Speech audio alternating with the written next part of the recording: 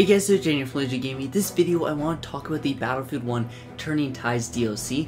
It was revealed about last week that this is going to be the third expansion pack in Battlefield 1 after They Shall Not Pass and In the Name of the Tsar. And this one's going to be the naval DLC for the game. So basically it's going to have a ton of naval combat similar to Naval Strike from Battlefield 4, and I'm honestly super hyped for this DLC because Naval Strike was probably my favorite DLC in Battlefield 4 just because of all the freaking insane naval combat in that game. Now the description of this is participate in the amphibious warfare of World War I and engage in the Daredevil Zeebrugge raid and the Gallipoli offensive and more. So the Gallipoli offensive was the New Zealand invasion of the Gallipoli Peninsula in Turkey by the Allied forces in order to gain strategic territory. It took place primarily along the peninsula itself, the Gallipoli Peninsula, and it was mostly a naval attack followed by an amphibious landing. So we're going to have some naval combat and then an amphibious landing, especially if there's an operation on that map. That could be super sick. I'd also like to see a carrier assault game mode in this game where basically you have a game of conquest, and for each flag you earn, you basically get artillery strikes against the enemy's battleship, and then once you breach the enemy's battleship, you actually have to board it and basically destroy MCOMs on it, which would be super sick if we were able to fight inside battleships. I would just be super hyped if we were able to do that in this DLC. Now the Zeebrugge raid, sorry if I pronounced it wrong, is located in Belgium, so we're probably going to see the Belgian army and the New Zealand army in this DLC. Britain used a tactic where they intentionally sunk their useless ships to form a blockade in the canal. This was to prevent German ships from being able to attack the sea or attack the land from the sea.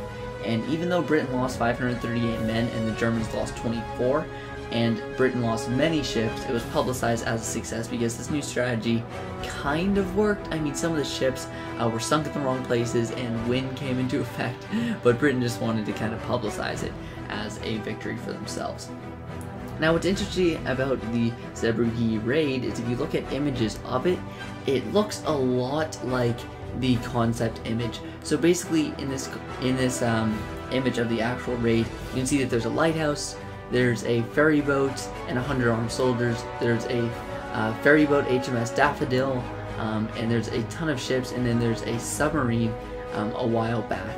And you can kind of just see in this image what ships are blocking stuff, where the actual mole blockade is, the submarine shelter, and where the land is. So I'm pretty sure that this image is from the Zeebrugge raid and the map we're going to see from it, and the stormy conditions match with the actual conditions during the battle, and it looks super sick. So just kind of interesting to see that we can pretty much immediately find an image that matches it, so it shows that they're staying relatively accurate to the history of this battle. Now that's pretty much it. That's all we know from this DLC. The things I'd like to see most is new ships. Submarine combat would be super sick because a while back I talked about how there were submarines found within the game files, but they never actually came to the base game. So that might have meant that they were developing them for the DLC as early as the alpha, which would have been kind of crazy, but I'd still like to see actual submarine combat in this game.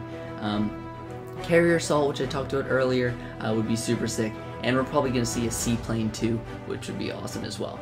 We're going to get the standard 5 new weapons. There's going to be 4 maps in this DLC. That stuff comes pretty standard now with Battlefield DLCs. But again, don't forget to drop a like down below. Tell me what you think about the Turning Tides DLC. What do you think will come from this DLC? Do you think you're going to buy it? Don't forget to check out my giveaway for They Shall Not Pass so you don't have to buy that DLC. But that's what it is for you guys. Thanks for watching, and I'll see you guys next time.